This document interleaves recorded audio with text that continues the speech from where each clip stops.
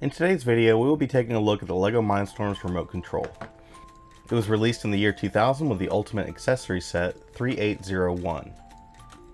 It can be used to control the Lego Mindstorms RCX and the Lego Mindstorms Scout. The Scout can be controlled right out of the box, but the RCX must have a firmware installed before it will respond to commands. First, we have the motor controls labeled A, B, and C. We can control the three outputs on the RCX in real time.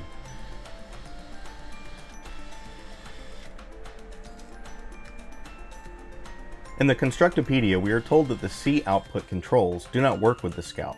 This is not entirely true. Just like using the C output using third-party programming tools, it actually sends VLL commands from the onboard LED. VLL stands for Visible Light Link. I plan to cover this concept in further detail in a future video. These commands can be used to control the motor on the Micro Scout. If you've ever seen my video outro, then you've already seen this in action. If you don't watch my videos until the end, then how come? We also have three message buttons labeled 1, 2, and 3. The responses on the Scout are predetermined when it is in standalone mode. Pressing 1 will cause the Scout to seek dark, 2 to seek light,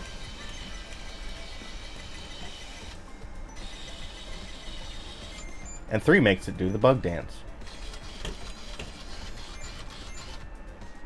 For the RCX, responses to the messages are determined in programming. I've made a simple program to play different messages depending on which message is received. We can also start programs directly from the remote using the P1 through P5 buttons. This can be very useful if you need to synchronize multiple RCX units. I made use of this in a very old video of 3 RCX units playing a tune together. Comment below if you recognize it.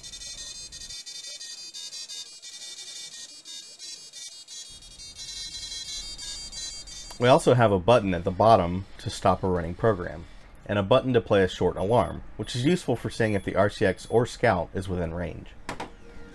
That's it for this video. Thank you for watching, and remember to play well.